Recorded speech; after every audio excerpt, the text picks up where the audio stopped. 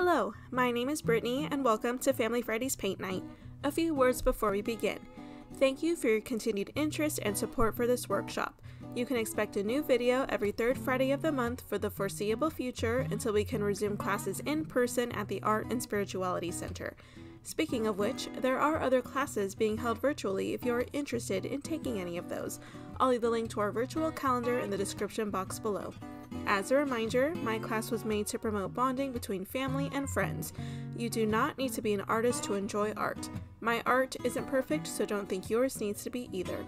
To all those participating in this activity, I want you to try your best and don't worry about the outcome. My hope is for you to let go, get lost in the artistic process, and forget about what's currently happening in the world, even just for a little bit. One last thing before we begin. Feel free to pause, rewind, fast forward, mute, or do anything you need in order to follow along with this video. I normally take over 3 hours to complete a painting, even though my class runs about 2.5 hours. For the sake of time and to make a short video, the clips you see of me painting are sped up significantly. Please, by all means, relax and take your time. I hope you enjoy. Let's get started. Here is what we will be painting for February of 2022. Disclaimer, this is my interpretation of the original artwork I found somewhere on the internet. I do not take credit for this concept and I wish I could find the original artist to give credit. Think of this as a study of the original artwork. In celebration of Valentine's Day earlier this month, here we have a lovely arrangement of orange, yellow, and peach flowers inside of a mason jar set in front of a gray background. Feel free to take artistic control, change the colors, make additions or adjustments, or change it up completely. The choice is yours. Alright, let's talk about paint. We'll be using acrylic paint for this activity. You can use the fancier, more expensive paints if you want to. For this project, I'll be using paints you can find at your local craft store or even Walmart that are less than $1. We'll need a few colors: peach, orange, yellow, lime green, sky blue, blue, white, gray, and brown. If you only have some of these colors, feel free to mix the colors. You don't need specific ones such as lime green, sky blue. You can just mix them with whatever colors you do have. We'll need a few brushes today: a large flat brush, a medium flat brush, a small flat brush, and a thin detail brush.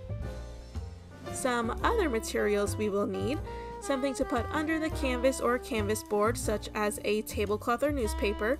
You can also use a mat board or a foam board. My previous mat board became wet and warped, so it was time for a new one. You can easily find these reusable boards in any craft area. Of course, you need something to paint on. I personally will be using a canvas board, 12 by 16 specifically. You can also use an actual canvas of any size too. Then we have our paints.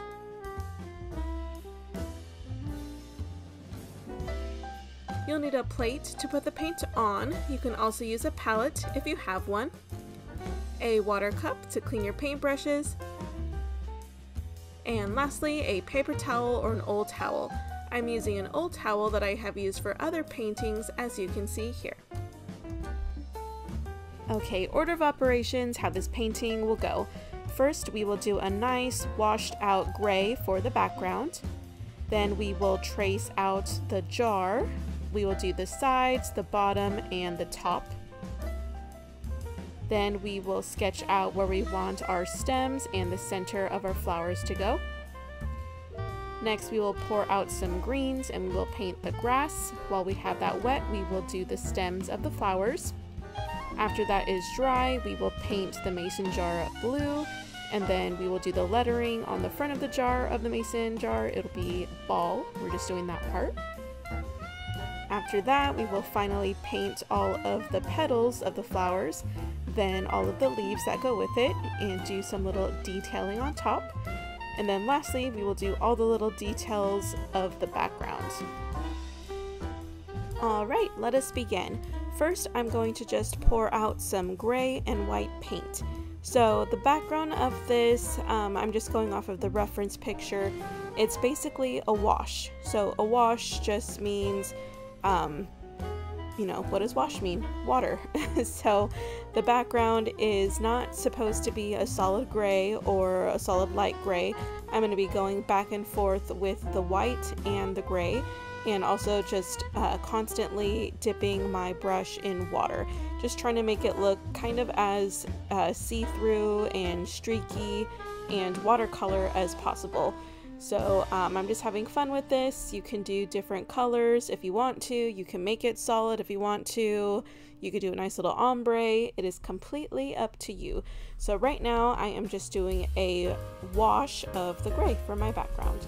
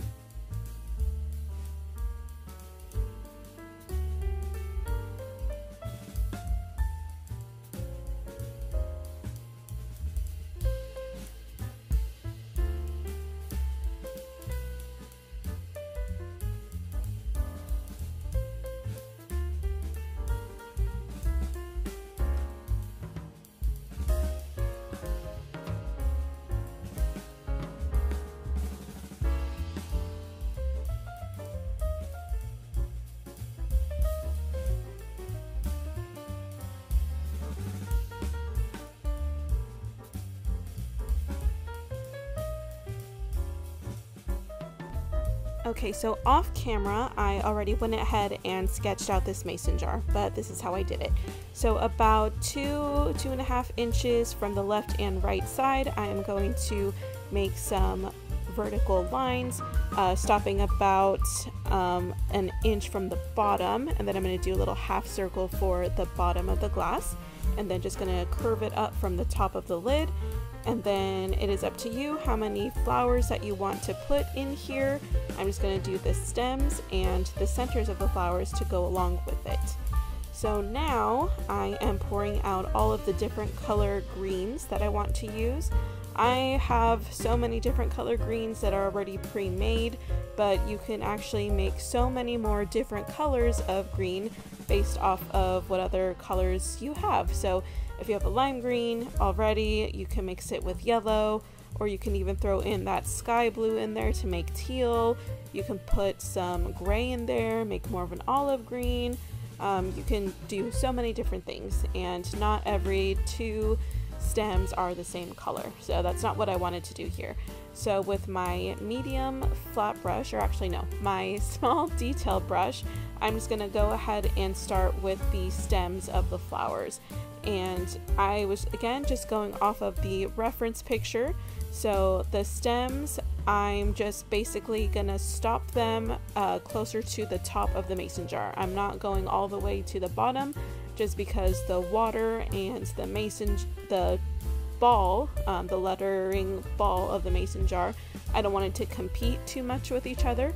So I'm just going to stop where you see it right here. So I'm just gonna go back and forth with my browns and my different color greens, and after these are dry, we will start painting the grass first after these. So stay tuned and don't let your green paint dry out.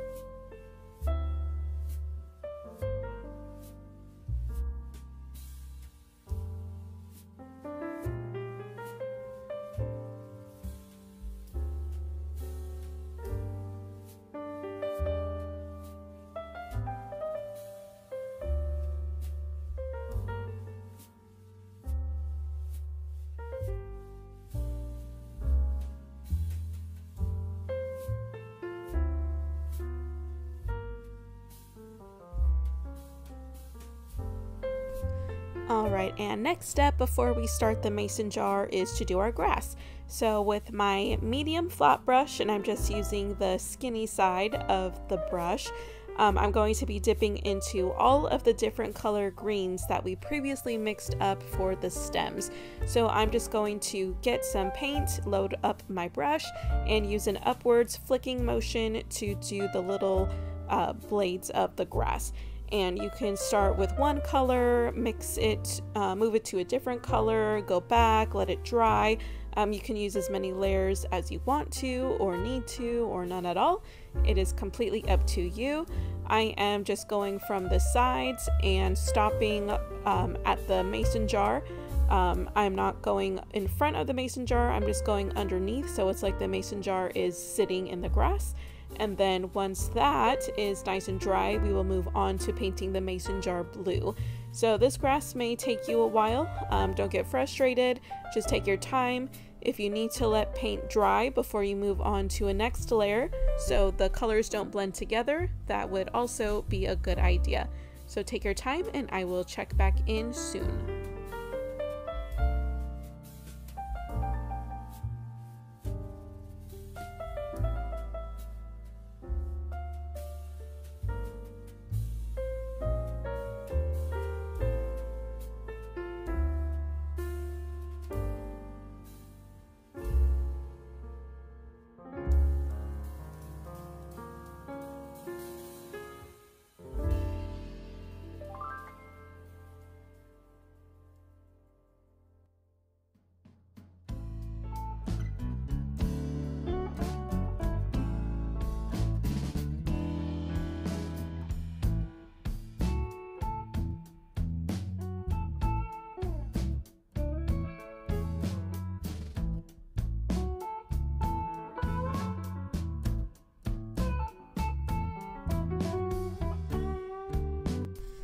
Okay, now we are going to start the blue mason jar.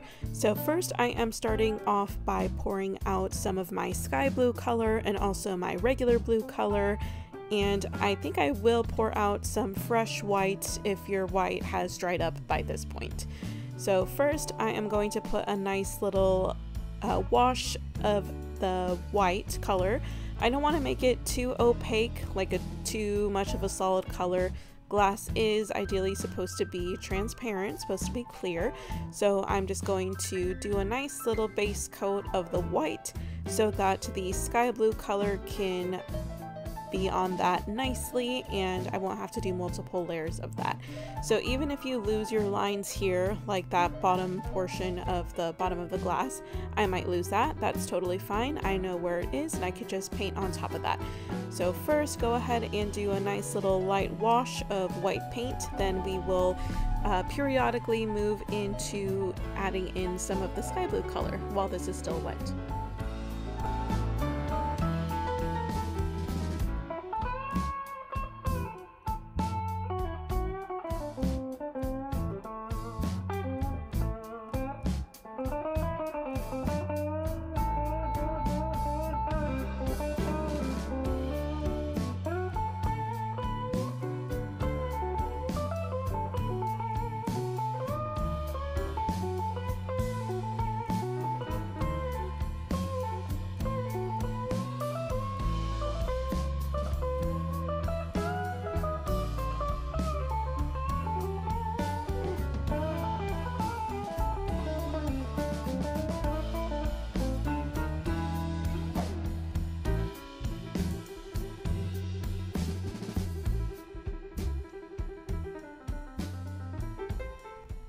Alright, let's start painting the blue of the mason jar. So with my sky blue paint and my medium flat brush, again, I'm just going to make this a nice wash of the blue. So I'm going to continuously dip into the water just to make it as watercolor as possible and not to lose the white that we just did. So a nice little thin layer of blue on top of the white that we just did. And don't forget to do the top of the mason jar, which is the twisty part of the lid. It is supposed to look streaky and so you could see the brush strokes on it. So feel free to have some parts that are darker, some that are lighter. If you need to add the white back in there, you can also do that as well.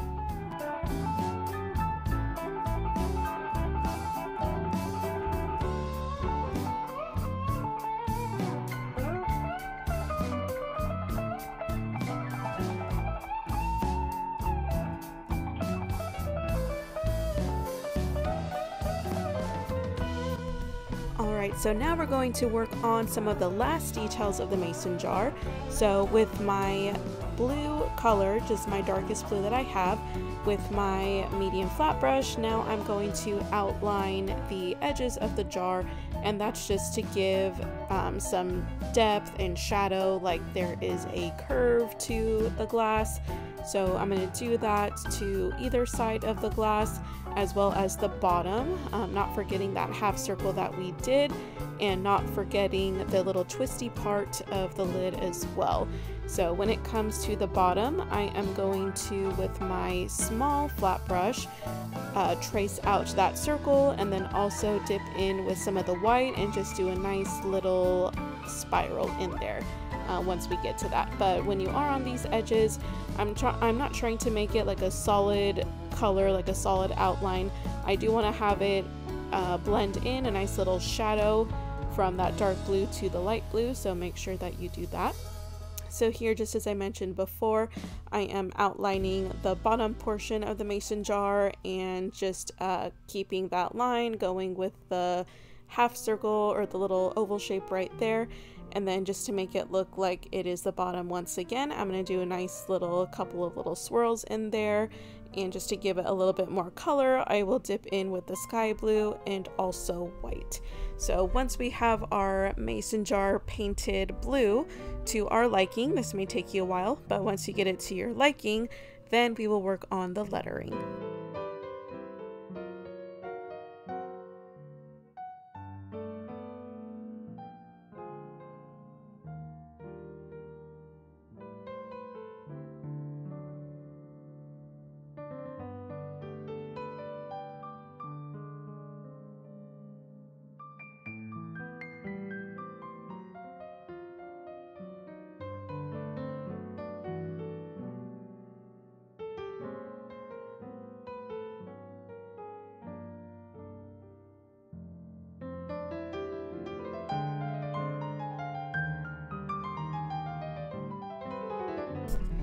Okay, so off camera, I went ahead and sketched out the writing of the cover of my mason jar, which is just simply saying ball, B-A-L-L in cursive. And on the reference picture, it does say mason and I think a couple of other different things, but I just didn't want to fiddle with so much different writing on there and to paint that all, and it just looked much cleaner and simpler just with 4 simple letters, B-A-L-L. So there really is no way that I can describe how to do this lettering. I was just going off of the reference picture and just mason jars in general. So a nice capital cursive B and then A-L-L in cursive, all going on a upward slant to the top right hand corner. So first I am going to outline ball in white, and then around some of the bends of the letters I am going to go in with my darker blue and my lighter blue just to give it a little bit more dimension, that it is glass, that it is raised glass with the lettering and all that stuff. So this might require you to do multiple layers. If you cover up some of the blue or some of the white with the blue, you might have to go over with white again. That is completely up to you. I would recommend sketching the ball in pencil first or some kind of writing utensil first that you can erase, rather than just going in with the paint right away. So feel free to sketch out ball, paint it with white, let that dry, do the 2 different blues, and just go back and forth with it. So right now we are just working on that, and then we will soon work on our petals of the flowers.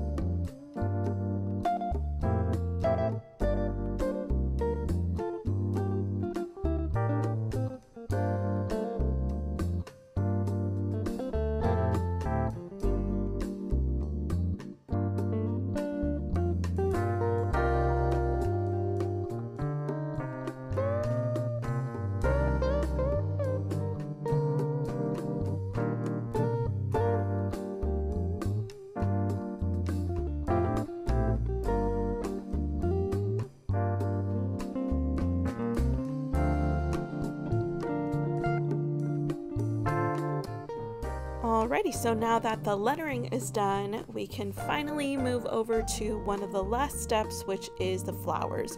So first I am going to start off by pouring out some orange paint and some yellow paint, as well as peach. And if you don't have peach, that's totally fine. You can just make that by mixing some orange, some white, and probably some yellow, just to your liking. So with those 4 colors, orange, yellow, peach, and white, I am just going to start putting a base coat down of the flowers. So I'm just basically painting and tracing out the shape of the flowers that I want to do, how many petals, what the petals look like, etc. I'm just trying to fill it up as much as possible. So some of the flowers are going to be yellow, probably about like 3 or 4 of them. Just trying to even them out as much as possible given the amount of flowers that I have already pre-sketched out. So I'm going to start off with one color and just basically fill them in. So some of my petals are going to look different. Some of them are going to have 5 petals on them, some are going to have 4, some are going to be small, some are going to be big. You can do whatever you want with these. I really like the color palette that I used. It's kind of like a pastel orangey hue compared to just a bright blue, bright orange, bright pink, etc. You can do whatever colors you want. You can do purples, pinks, greens. Surprise me.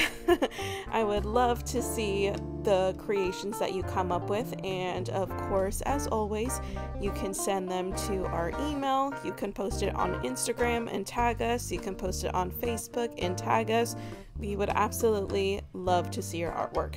So right now I am just basically putting down my first layers of paint, and then I will go over it and either add another layer or multiple colors just to give it a little bit more dimension, possibly do some outlines on the petals. It is completely up to you.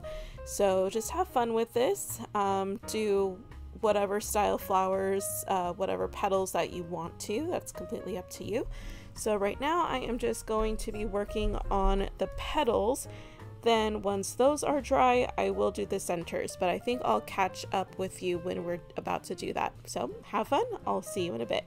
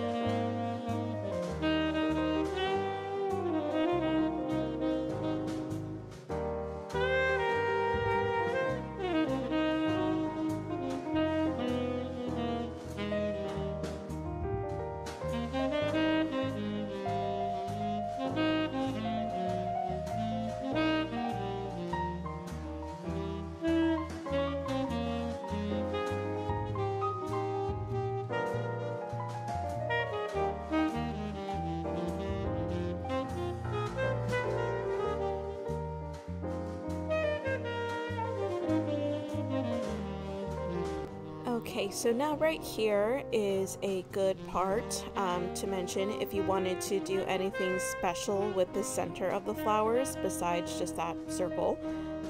So right here, for example, I'm just doing a little star just to give it a little bit more dimension that there is some other little elements that are coming out from the center.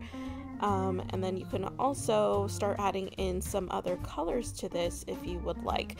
So if you look closely at my flowers and even the reference picture that is in the calendar, all of these flowers do have some kind of color other than the original first layer that we did. And that is completely up to you at your own discretion what you would like to add to this. And you could just make it a solid flower, you can outline it completely, you can just add a little bit of splash of color, that's completely up to you. Right now I am just randomly choosing some petals just to add a little bit more color, and if I feel like there is too much color then I will just go ahead and blend that out, no big deal. And that is not the last thing that I do to these flowers. I do, once these are dry and once we paint the leaves, I do add a little bit more of some fun to these flowers, so stay tuned for that. But also, after you do a couple of these layers of the flowers, the colors, then we will do the centers. And the centers, some of them have 2 different color centers, some of them have 1. Basically, I am just starting off with brown or orange, like this one. And I'm either getting my thin detail brush and doing the circles, or I'm using the flip side of my paintbrush and dipping it in with a color and just making a circle like that. So right here, for example, I felt like there was too much orange, so I'm going ahead and blending it in. So that's completely up to you. You can do whatever you would like, whatever feels good for you. So right now we're just basically finishing up some of the colors of our flowers, blending it in, adding the centers, and then once that is done, we will work on the leaves.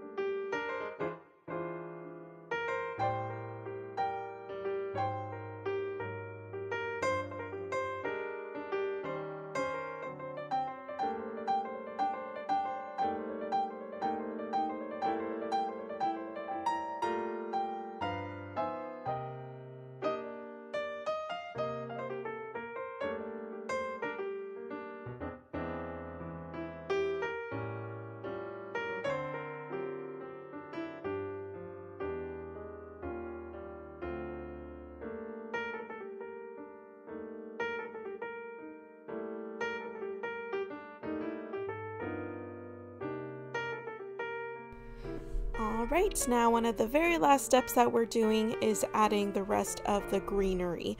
So my green paint should still be a little wet, but if it is dry, no big deal. I'm just going to pour out some fresh colors and make some new shades of green. So the leaves are, just your standard everyday leaf. Just think of it as either a water droplet or a tear droplet. Basically that has the oval shape with a little point at the end, so a little oval shape point at the end. This one is just curving a little bit, so that is the default of how I like to do my leaves. So right here, just aside from one solid color, I'm mixing it up. So I did a lighter green on one side, and then I'm adding in some yellow. So basically in any empty spots that I feel could use something, I am just adding in some leaves. So you can never have enough leaves for flowers. The more the merrier. And if you want, you can add some little curly cues in there as well. Just do whatever you want. So you can do different shapes of leaves as well, different colors. This one is brown, and if I feel it's a little too dark, I'm just going to add in some green as well. See, I'm doing that right here. So some leaves you can make it look really circular, so like a series of circles. You can do it like a piece is missing. You can do it one that's really pointy. It is completely up to you, whatever you like to do with your leaves and your greenery. So like this one, I'm just doing a bunch of little circles. Kind of looks like a little cloud, a little bit, a long elongated cloud. So it's completely up to you. So once we are done with our leaves, one of the very last things we are going to do is just add a couple little details, not only to the leaves but to the flower petals as well and the background. So first just work on this portion of the leaves, and I'll check back in when we are ready.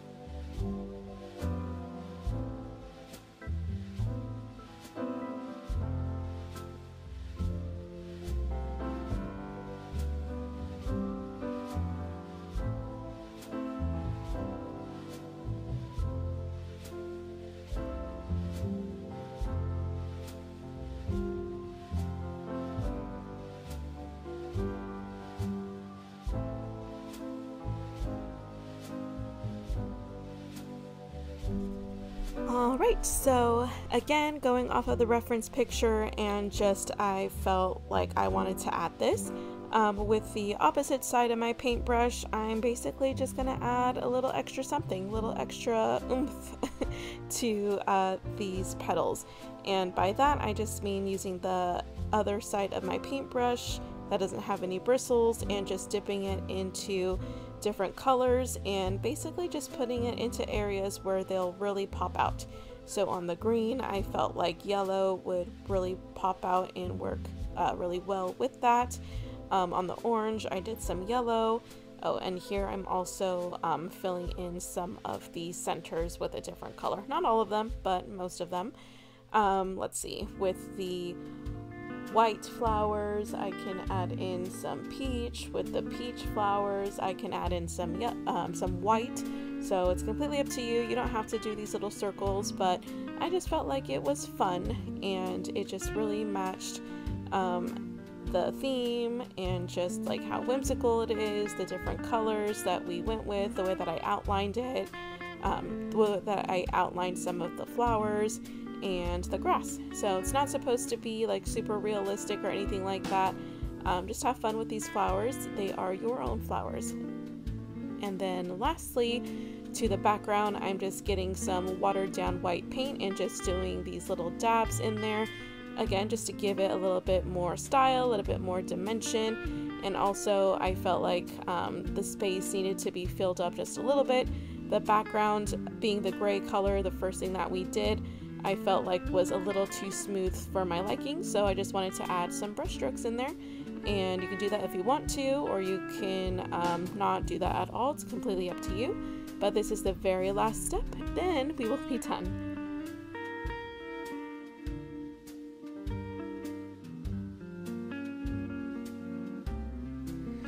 Just kidding. I forgot to mention one last thing is to just add a little bit more color of the oranges and yellows into the painting. So on the sides and the grass, I'm just randomly adding in some yellow, gonna add in some orange on the sides, possibly to give the illusion that there are some more flowers in the background that we picked and put into the mason jar. And then also I'm going to put in those colors on the mason jar just a little bit, just to possibly give the look that it is a reflection of the petals on the glass. That is up to you. And if you want, you can get some more watered down white paint and just do some very light dry brush strokes on the mason jar just to look like, again, it is glass, it is a mason jar.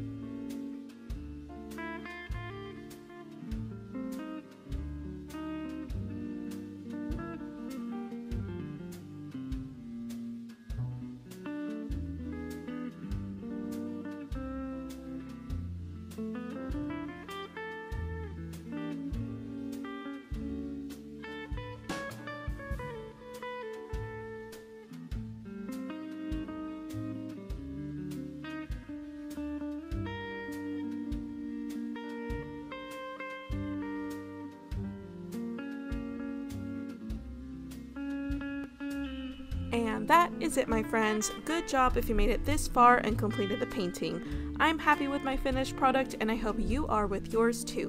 If your painting looks different from mine, that is totally fine. If you followed along and completed the painting or went on a creative adventure of your own, please feel free to share your artwork with us. We'd love to see it. Email address can be found on the link in the description box below. As you know, I miss everyone and I really wish I were with my Family Friday class painting alongside them. I'm also happy to know that more people have had the chance and opportunity to do art safely at home and on their own time. I hope these videos bring you joy and you were able to relax and not worry about the current events of the world, even just for a little bit. Please stay safe, have a great rest of your weekend, and I'll see you next time.